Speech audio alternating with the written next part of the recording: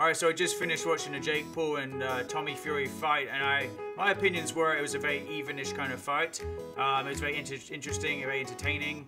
Jake Paul did actually knock him out, but he did knock him off his toes, and he did hit the ground with his hand, and he got back up, of course. But for 1 second, I thought that Jake Paul had knocked him out when he did that right hook around his face, and I thought, oh my goodness, this is going to be a Jake Paul KO. But it never actually happened. It was a very even fight. Yeah, obviously Tommy won on points, and he deserved to win on points.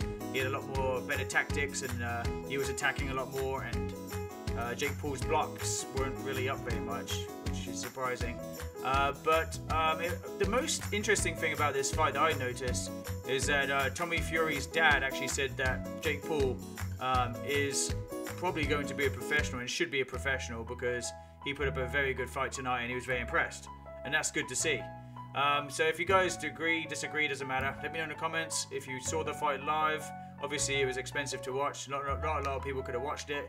I was very blessed to be able to watch it for a channel, and also from the 5th round until the end, which were the main time anyway, because the beginning rounds is just like they're just sparring around and getting to know each other and just kind of testing each other, and it's not really like something too crazy usually.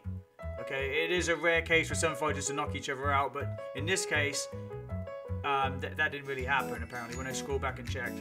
So if you guys are new, subscribe, because I do go over a lot of stuff like sports and games and pretty much anything really on the channel, but I do try and stay with games. Also drop a like if you can, and I'll see you guys in a new video. Bye bye bye.